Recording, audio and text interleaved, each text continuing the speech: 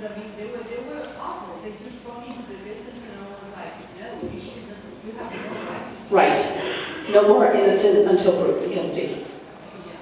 Hi. I found the conference very informative, and I was wondering if we'll be able to see it in print somewhere or videotape or something. Will you put it somewhere on the website?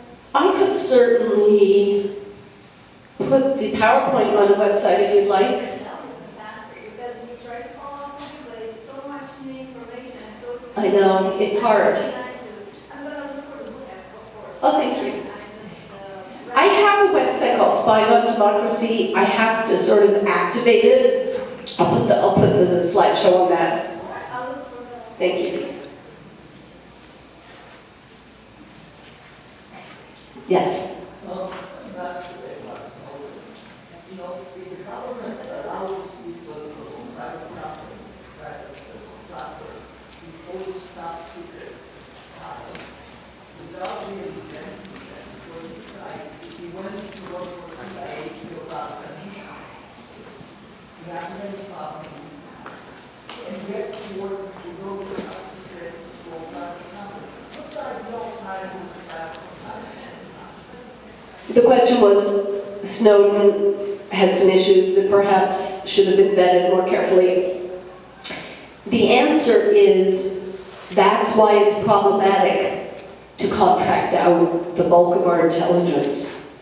Because there's no oversight, there's no accountability, and that's why I think in part we are not necessarily safer, because our government is in this very close relationship with business where they sort of pat each other's back.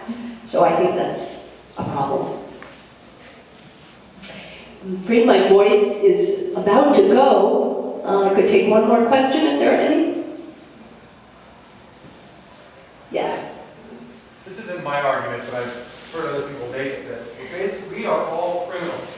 Because the legal code is just so long, and there are so many rules and laws. Everybody in here has probably broken at least 5 laws today, whether you know it or not. And the problem with being constantly surveilled and documented is that all of that gets caught up, and then at any time it can be arbitrarily used against you. That's absolutely right. To sort of sum up, there are many laws on the books. Many of them are hundreds, of years old. At any one time, if you become unpopular, say you take to the public stage and speak out, against Monsanto, or you become very effective in your campaign, if law enforcement wants to, probably everyone in this room could be brought up on a charge. It might be minor, but with increased records, yes. And that's one of the... It has a chilling effect. It has a very chilling effect on our activities, yeah. And it allows abuse by the government. Good point. Thank you so much.